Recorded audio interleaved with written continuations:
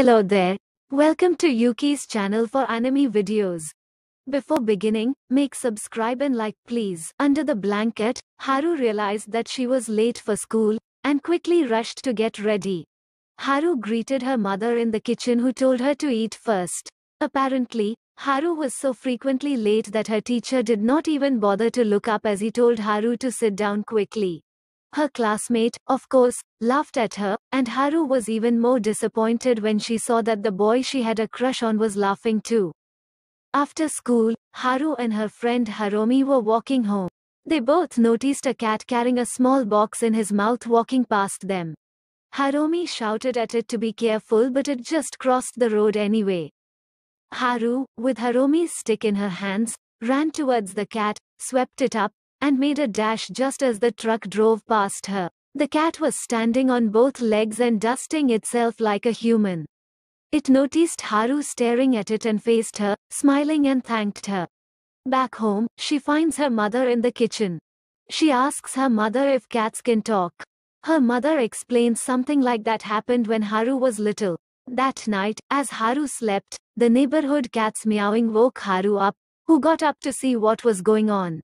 She sees cats walking down the street and the cats give Haru gifts of catnip and mice. She sees the messenger that told her that the cat king thanks Haru for saving his son. She discovers the cat is actually a prince named Loon. The next day, Haru wakes up, wondering if it was a dream. At Haru's place, cattail plants surround their house. A trail of cats followed her all the way to school. She found boxes of mice in her locker, which scattered on the floor. She trips and falls, feeling more miserable than the day before. Suddenly, she sees the king's assistant, Netoru. Netoru offers to take her to the cat kingdom for a personal tour. And even tells her she will marry the cat king's son, Prince Loon. Suddenly, a voice called out to her, telling her to go to the cat's business office. She will find a fat white cat called Muta at the crossroad. She follows him until he reaches a small embankment of shops that almost seem doll-like in size. The white cat shouted at Baron and told it that he had a visitor. She finds a cat in a suit called Baron.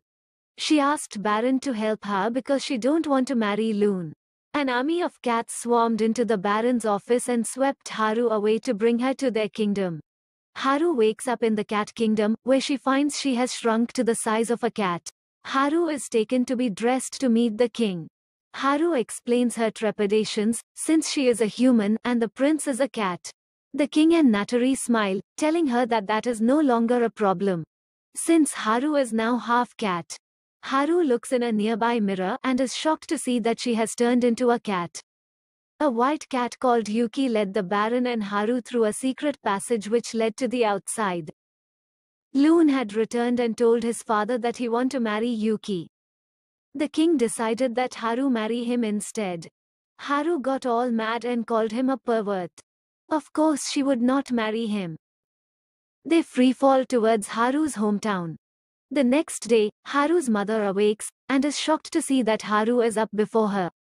Haru returns to the human world with more self-confidence, after learning from her friend, Hiromi, that her former crush has broken up with his girlfriend. Haru simply replies, "It doesn't matter anymore." Finally, I hope you enjoyed the movie. Subscribe to the channel for more anime.